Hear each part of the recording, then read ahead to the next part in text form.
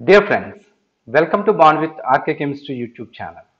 In this video, I am going to explain the second theory in theories of bonding in metals, that is free electron theory or electron C model. The electron C model was proposed by Drude and Lorentz. We know that metals are electropositive elements. They can readily lose electrons and they can form positively charged ions. According to this theory, metal comprises of kernel and free valency electrons.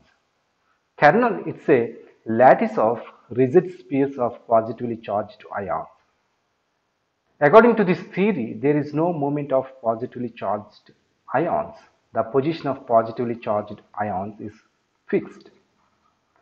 The kernel is static, but the valency electrons, the free electrons, are mobile and they can move throughout the volume of the metal. So, according to electron C model, cations embedded are immersed in a sea of mobile electrons. According to free electron theory, the interaction between kernel and free electrons are very weak. It means the bond between kernel and free electrons is a weak bond. And the interaction between electrons themselves is too small and can be ignored according to this theory. It means the interaction between electrons is similar to the interaction between gaseous molecules in ideal gas. What are the merits of free electron theory? It can explain the conductivity of metals. The conductivity of metals is due to free electrons or mobile electrons. And also it can explain opaque nature of metals. When there is a irradiation of light, the light is absorbed by the metal due to having free electrons. That's why metals are opaque in nature.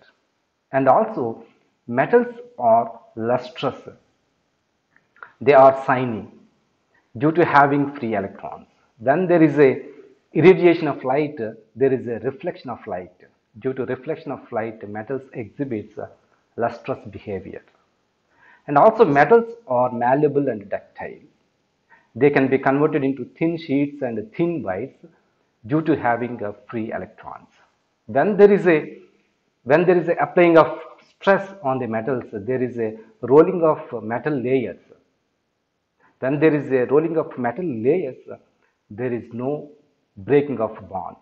That's why these are malleable and ductile. But this theory has some limitations, some demerits. It failed to explain the difference in observed and practical specific heat of metals. Observed and predicted specific heat of metals.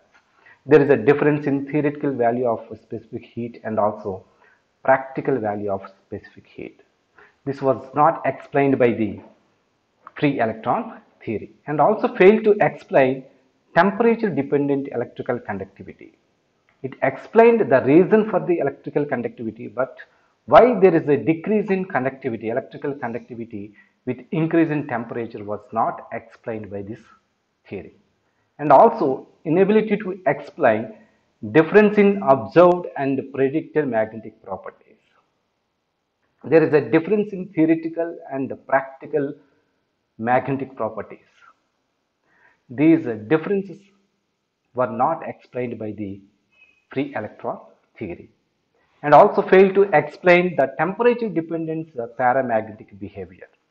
We know that the paramagnetic behavior of metals decreases with increase in temperature.